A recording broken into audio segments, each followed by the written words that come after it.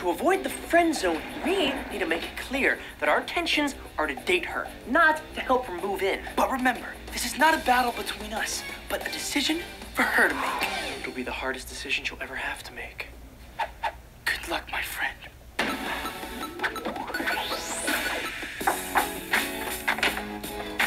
Lucy! Do you prefer flowers or chocolate? I'm allergic to flowers. And I don't like chocolate.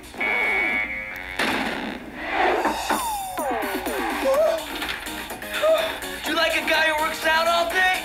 Who wants the dances all night? No, thank you. Hey, we are helping with the plumbing. We're a handyman and good for dating. What part of this did you think I'd go for? We don't know. We're gonna get desperate.